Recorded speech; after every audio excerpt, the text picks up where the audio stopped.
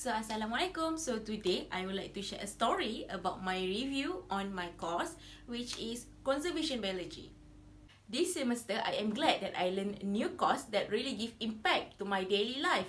This course shows that the conservation biology is the important thing that we really need to bear in mind. Even the smaller thing that we can do, like bringing our own bag to shopping rather than using the plastic bag, can save the world. I also tend to reduce using the electricity when I live in the room.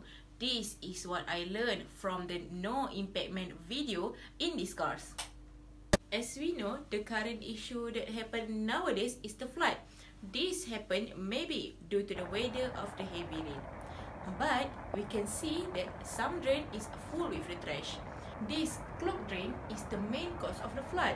When the drain is quite narrow and with more rubbish there, the rainwater cannot flow clearly enough, and this will cause the flood to happen. The factors of the flood need to be give attention for the society. The thing that I can do to save the world to be a better place in the future, like gotong royong, conserve water, and I can use the 3R cycle, which is reduce, reuse, and recycle. I can recycle my old books, magazine, and newspaper and convert it to be a new object that will reuse in the future.